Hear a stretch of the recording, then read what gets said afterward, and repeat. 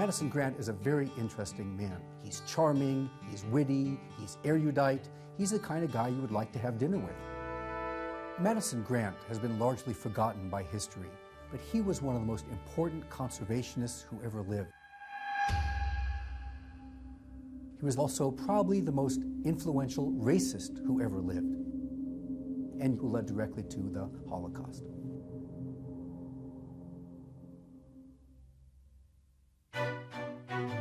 Madison Grant traces his roots all the way back to the original Puritan settlers. His family owned some of the most valuable real estate in the world. He numbers among his ancestors signers of the Declaration of Independence. Madison Grant was as American as an American could have been. Among his closest friends were Teddy Roosevelt, William Howard Taft, Warren G. Harding, John D. Rockefeller Jr., J.P. Morgan. Grant and Teddy Roosevelt had much in common.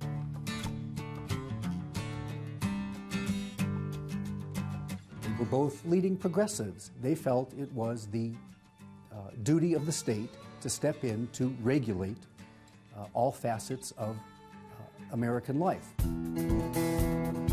Madison Grant became renowned throughout the world as a great big game hunter.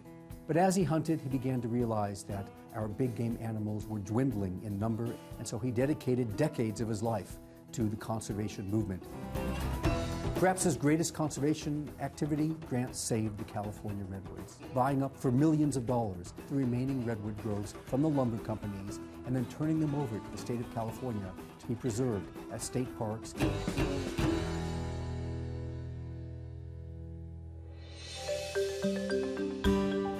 Zoos all around the world were tiny, cramped institutions where all the animals were kept in solitary confinement. And then Grant founds the Bronx Zoo. This is where animals were allowed to roam in groups, in natural habitats that resembled their natural environment. This is the largest and most beautiful zoo in the world.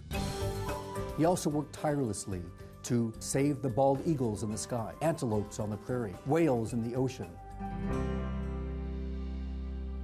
What's fascinating is his preservation activities sort of backfired. Grant created wildlife refuges, and thus their populations kept increasing and increasing and increasing until their population grew beyond the carrying capacity of the range. Grant realized we have to actually manage our wildlife population.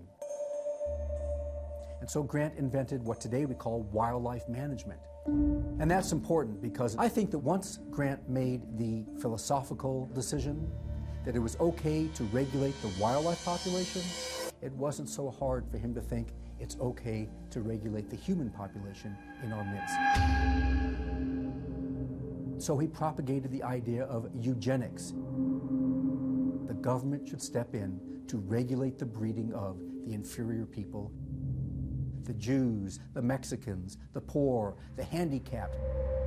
And so Grant urged the states to institute sterilization statutes by which tens of thousands of Americans deemed to be unfit were sterilized against their will to prevent them from breeding. Grant also urged the states successfully to pass anti-miscegenation legislation. In 1916, Grant wrote his best-selling book, The Passing of the Great Race. It's one of the most important books of the 20th century. Grant sets forth the theory that the blonde-haired, blue-eyed Nordics were at the top of the ethnological pyramid, with all the other races falling in place beneath the Nordics. It was a very influential book. Adolf Hitler, who in 1924 was doing research for his autobiography, Mein Kampf, was given a copy of Passing of the Great Race. He immediately fired off a fan letter to Madison Grant, in which he said, "This book is my Bible." The Nazis come to power in 1933, and you can see how the German policies are directly influenced by the passing of the Great Race.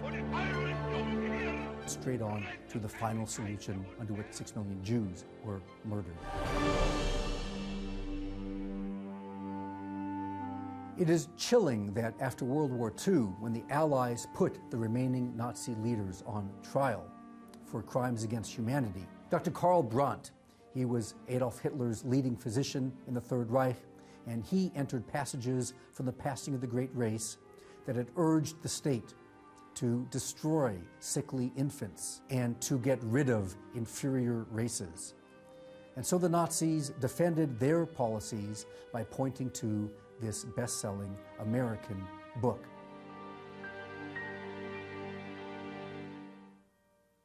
After World War II, no one in America could publicly say they favored eugenics, and for half a century, his ideas lay dormant. Madison Grant died in 1937. He was a largely forgotten figure. Eugenics is making a comeback here at the beginning of the 21st century. We have the Human Genome Project. We can now see the actual genes that Madison Grant could only hypothesize. Some of the things that Madison Grant postulated, it turns out, a number of our personality traits are inherited.